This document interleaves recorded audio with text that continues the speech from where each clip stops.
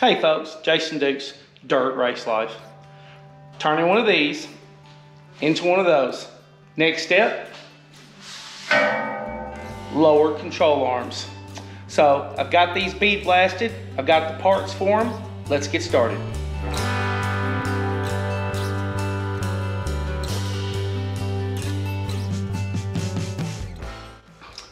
So when it comes to me putting together my lower control arms, I'm using both stock parts and also race-specific aftermarket.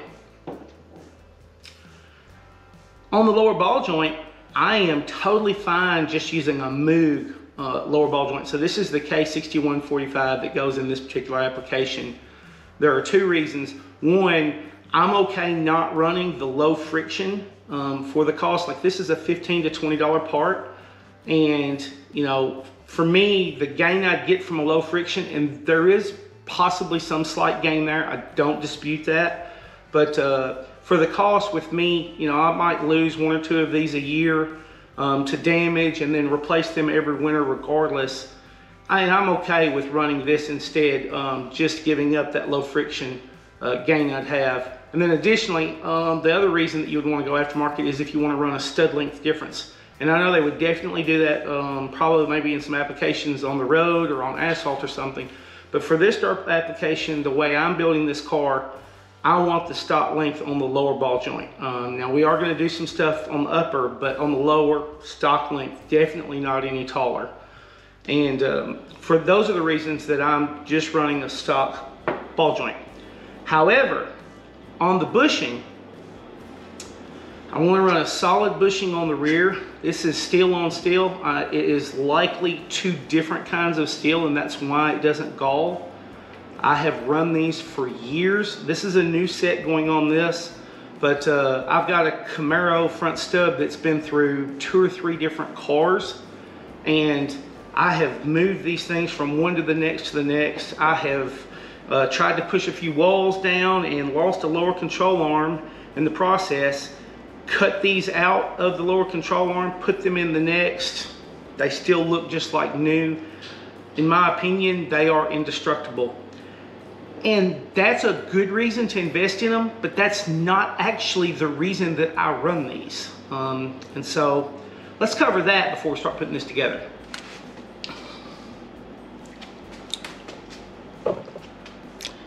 So let's imagine lower control arm, bushing, ball joint, spindle, we'll just say contact patch here on my car. Got a big spring in the middle. This is not to scale by any means. And shock. Okay, so now that we got that, so the ground's pushing up, the car's pushing down. So we have pressure up here, okay? The spring is pushing down here. So that means this lower control arm is creating pressure up there, okay? So when the car is just sitting all the time, we're getting load. Since this is pushing up, we're getting compression on the rubber here.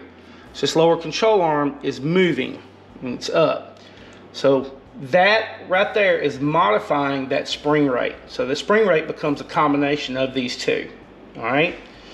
Additionally, when you go, so when you're working on the track, when you're entering the turn, when you're working through any ruts or anything like that, the variations in the wheel pressure here, I mean, this is constantly being compromised. This is constantly creating modifications, both to the shock and to the spring.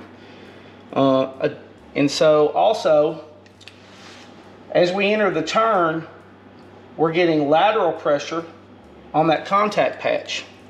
So that lateral pressure on these rubbers, on these bushings, is creating movement here and here, compression and expansion on the rubber ball joints there. And it absolutely is moving in those ball joints. Creates a great ride on the street, but on the track, it is modifying our spring rate and it is modifying our shock. Everything it's doing there. Another another issue, and I'm going to have to draw this a little bit differently, but let me draw it here. So if we look top down on this lower control arm here, like this. Never said I could draw, y'all. When you apply the brake, this lower control arm is getting pressure on it front to back. And you're getting movement here, so you'll get, for example, you'll get compression on one side, extension on the other, or you'll get compression or an extension. And so what's happening is your entire ball joint is shifting in relationship to the car because of that. So like when you enter into the turn and you're doing this, you're actually changing your caster in a way that you're not accounting for. You're not seeing that on a pull down machine. You're not seeing that, you know, any kind of way you're jacking up the car or doing anything with it, but it exists on the track because you have an unaccounted for movement that's happening. And so for these reasons, I would never run rubber here on this bushing on that lower control arm on the front of the car. And that to me is a bigger showstopper and bigger reason to always go to some type of a solid device, because I'm wanting everything controlled here, nothing controlled here. I don't want this unknown modifier happening in this system. And so that's the big reason. It's not even the durability, it's that. The way I do these, and I've probably done 5 or 6 over the years just for builds, not just replacing broke parts. But I don't use a shop press for this. I don't have one, and I really don't have the space for a lot of equipment. And so I learned I did a lot of everything in the backyard when I was younger. And I worked, if I couldn't do it with an arc welder and a torch, it pretty much didn't get done. And for that reason, this works. For me, I feel like it's simple, it's effective. No, I probably wouldn't do this for a car on the street, but for racing, where that a lot of times, you know, for example, you race on Friday night and you have damage and you're racing Saturday, I'm breaking out a torch and I'm working really quick to make things happen. And so for that reason, I heat up my parts and just drop them in. I take a hammer and I drive them in. And I would, like I said, I do this for race application. I don't recommend it necessarily for a street application. And so just throw a wood block up here, and I'm gonna just throw a couple screws through it to hold it in place. Or just keep the block in place while I'm doing the work.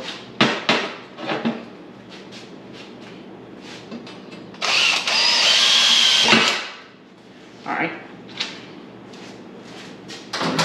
And the first one we'll put in, I'm going to put the lower ball joint in first. So we're going to drop it into that hole. We are going to heat that way up.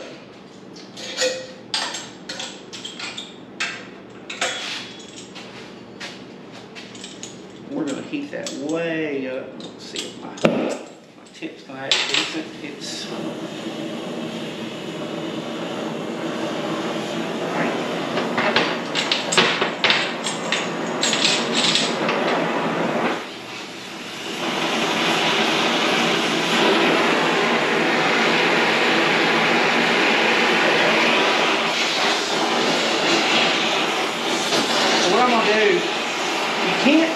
heat up the ring.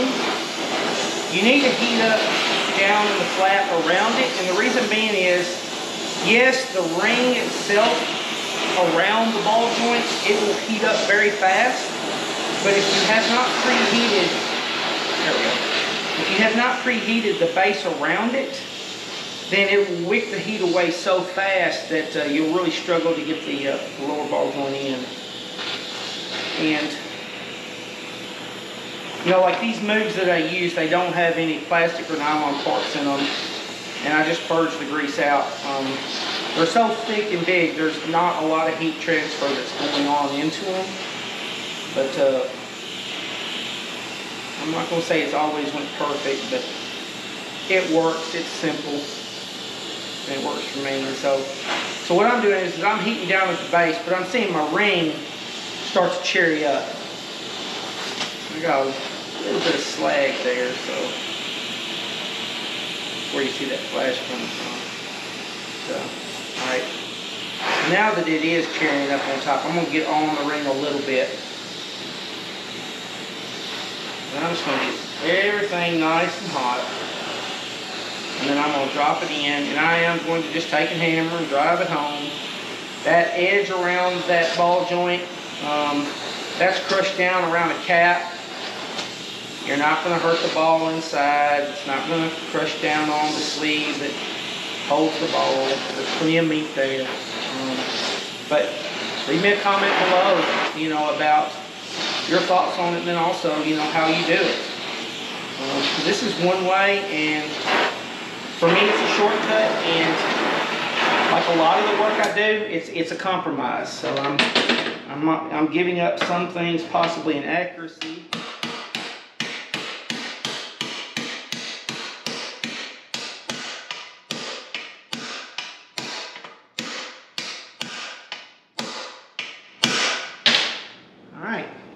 So that's in. That's it. And like I said, it's going to transfer some heat into this ball joint, but that is a big old piece of forged steel. It's going to soak that heat up without, you know, transferring it, you know, really deep into it, really hot, and compromising the stud or anything like that. It's fine. So next up is the bushings. Let's use that block of wood there. So I'm going to try something a little different with bushings. I haven't done one on this table before with this vise. This is just a good old El Cheapo vise. I am terrible about beating on things in my vices and ruining them.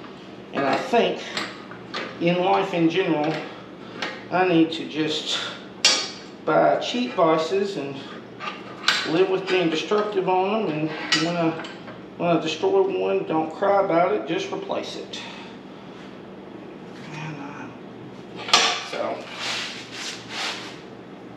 And, alright, so we got that locked down. Now there are two different sizes. On every one of these lower control arms, there's going to be two different sizes. So let's have the right one. It's this one. And see, it will nearly fit now. And so you tight, and it goes from the outside in. There is a lip, and there is a step size, so that will fit through this side, but this lip right here won't, and then the lower part, you know, won't fit there. So we're going to heat 2 rings up. Another thing to note, the Alumite does not need to be pointed straight down. Do not point it straight down, because when you have this on the car and you jack it up and this lower control arm's down, it will hide that Alumite, that grease fitting. And so for that reason, I want this grease fitting actually pointed back towards and out towards the spring pocket for that reason. Alright, so now we know where that's going to go. Let's do this. Alright, it is 2 rings, so we're going to have to work back and forth between them.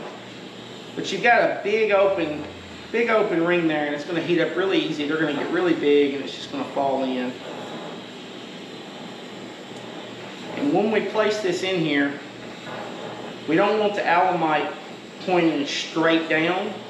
We want that Alumite to be pointed back out towards the spring pocket. And the reason for that is because if you jack the car up and you're not jacking it under the lower control arm, this lower control arm is going to drop down.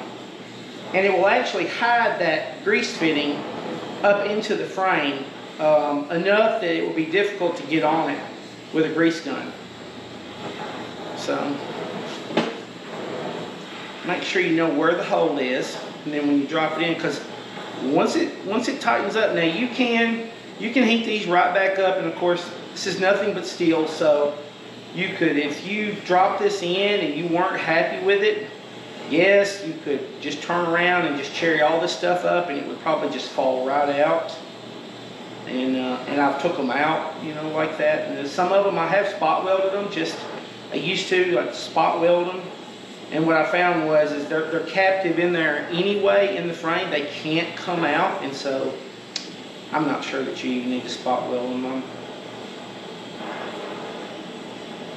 right, so I got my top pretty nice. I'm going to work on this bottom a little bit.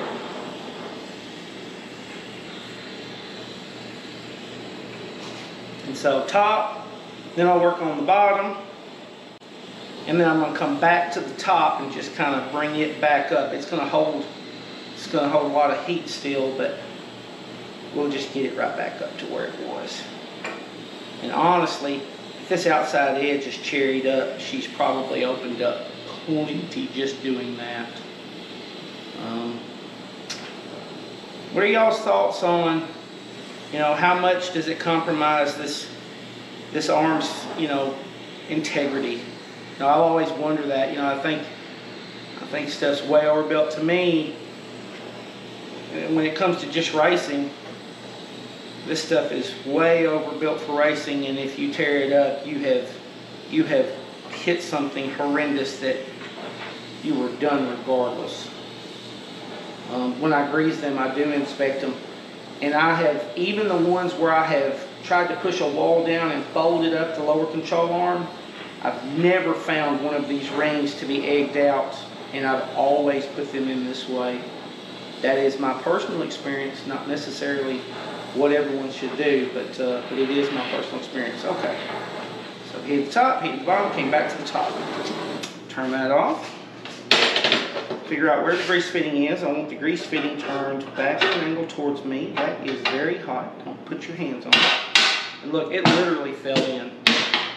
And so now, I'm not going to unclamp this because this is probably so hot that it would fall out. So I'm going to give it a minute and let that heat move in and move out and shrink up on it. And then once it won't move, then I'll flip this thing over. Here we are. Get some oxygen on that. And let's get going. I have to use that big hammer, and I shouldn't. So if you're putting these in and you start whaling, here's an important point. You can't beat on these. And the reason you can't beat on these is because this is a soft steel. So the inner bushing is hard. The pin that goes through it is hard. But this is soft. This is very malleable. And I'm suspecting that that has to do with the, you know, as far as the grease between them and keeping them from galling to each other. But I tell you, this is so soft, and I know this from experience, if you go to whaling on this with a hammer, you are going to deform it. And then you're going to be sitting there grinding it to try to get the pin to work again. And so now you don't have good surfaces anymore, and you know, I don't know, you know, what's that doing? Are you bringing dirt in there early? It's the thing you got to keep in mind too. You're constantly having dirt getting worked into these. You're constantly purging the dirt out. And if you mark it, if you go to having to grind all over it, you beat it all up, is your grease following a particular trail out when you purge it, and you're not getting all your dirt out. And so that's, keep that in mind. Figure that out. Alright, so that outside's starting to get hot. So I'm going to get on this inside. And I'm not going to try to burn up this vise, but it's not like this is the most expensive vise ever, so I'm not real worried about it. But,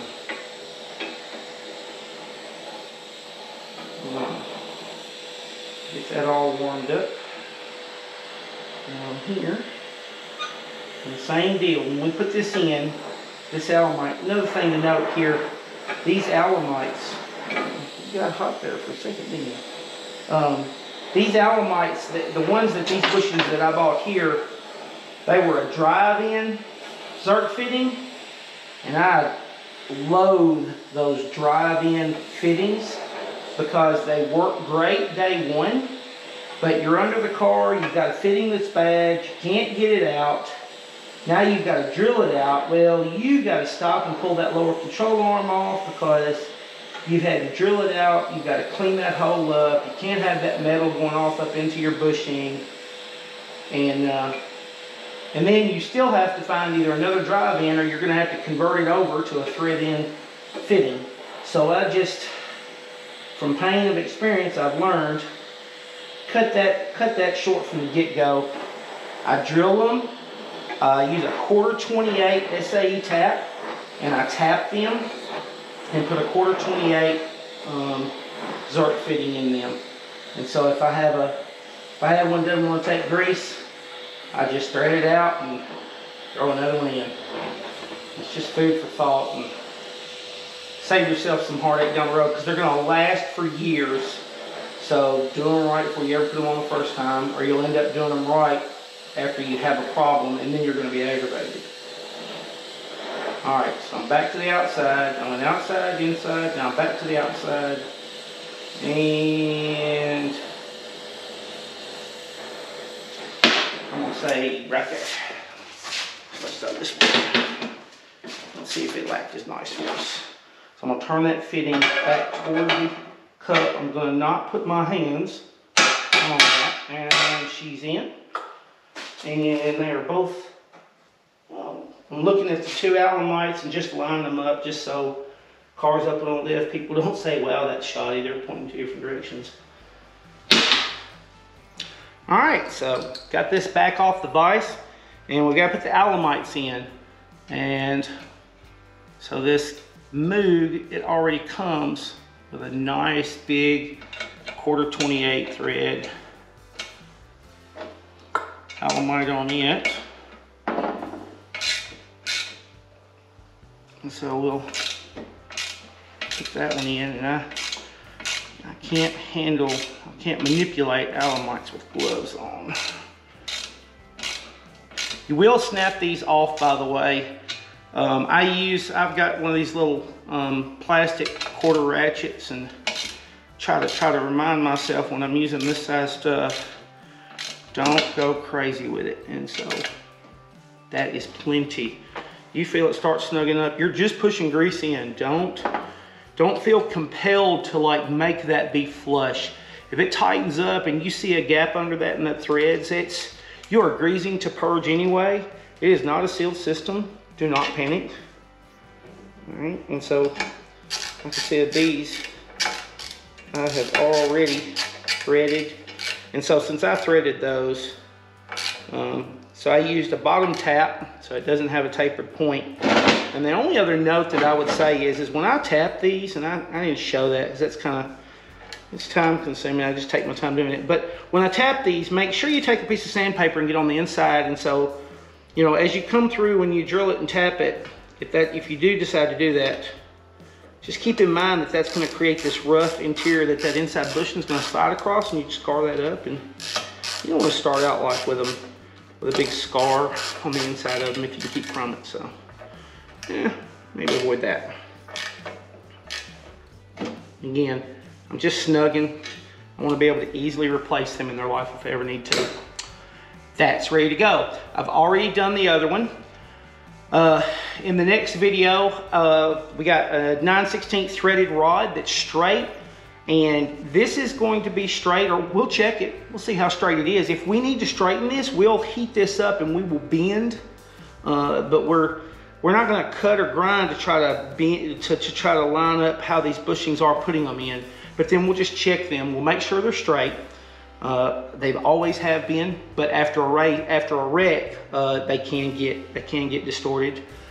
Then we'll turn around, and on the frame, we're going to take, and the holes through the frame itself, they won't be from the factory. You know, it was rubber bushings in its stock configuration, and that was for a reason. They never line up perfectly. And so we're going to put the rods in, and we'll straighten up, we'll get these on, we'll start talking about anti-dive, pro-dive, what we're going to do on this car. If you have a comment, let me know. Let me know. I'm reading everything, and good, bad, and whatever it is, I'm taking away what I can from it. So leave me a comment if you like it, let me know, and please do subscribe. Thank y'all.